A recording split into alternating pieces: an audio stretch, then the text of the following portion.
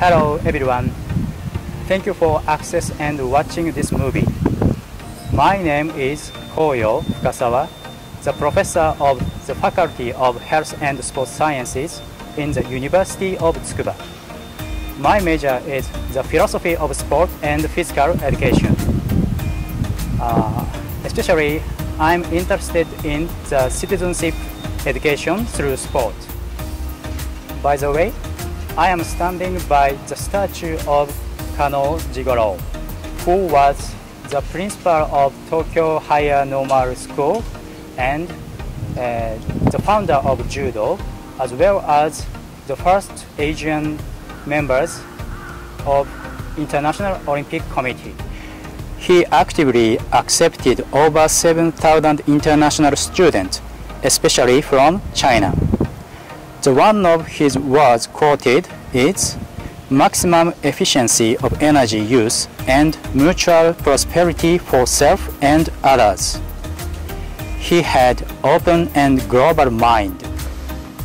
Then, a century later, the Master Degree Program of Sport and Olympic Studies has started from 2020.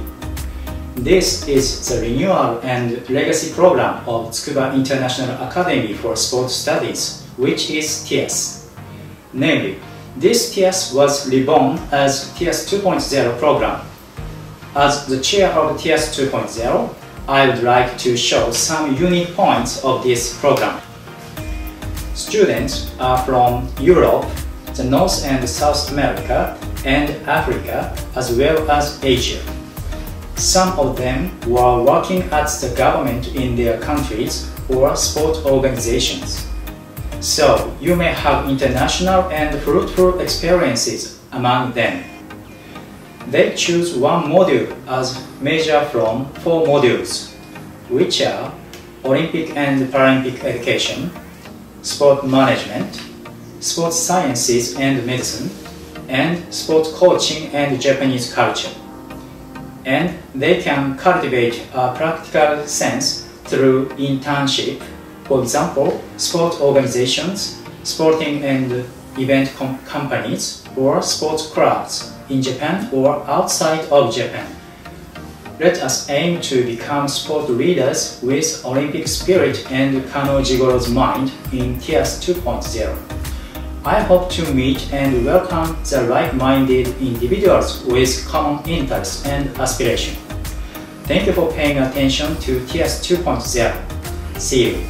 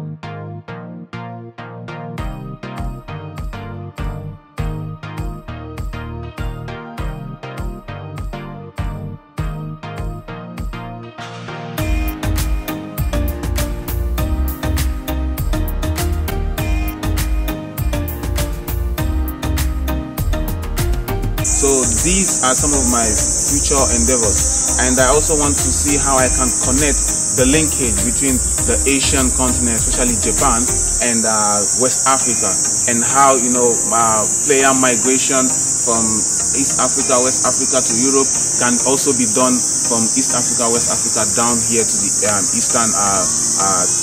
I think the main advice I could give is that all the resources are existing here. It's kind of, you have to have a little bit of a proactive approach. So you can't really sit back and like kind of expect people to sort of take your hand and lead you. There is more than enough assistance if you show the initiative though.